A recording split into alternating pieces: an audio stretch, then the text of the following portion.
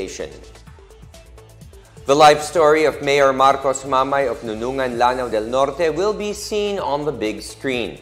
Mamay is known for being a strong supporter of people's rights and dignity, particularly in the fight against family feuds and ridos. Lu Antonio filed this report.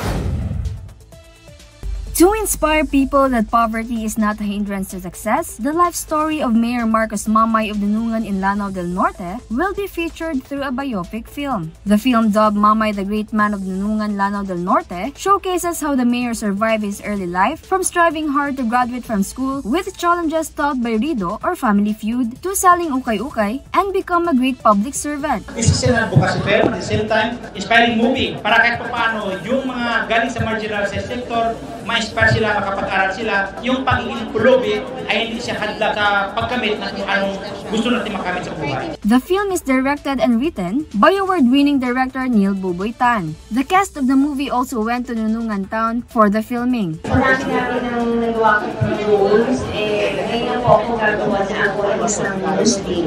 I'm very excited kasi gusto ko nga maano yung Muslim culture. Other artists of the film are Jeric Raval, Victor Neri, Ali Forbes, Julio Diaz, Dennis Coronel, Devon Seron, TJ Marquez, Ron Angeles, Sheila Delgado, and Tony Co. For the PNA Newsroom, Lu Antonio of the PIA Iligan City and Lanao del Norte.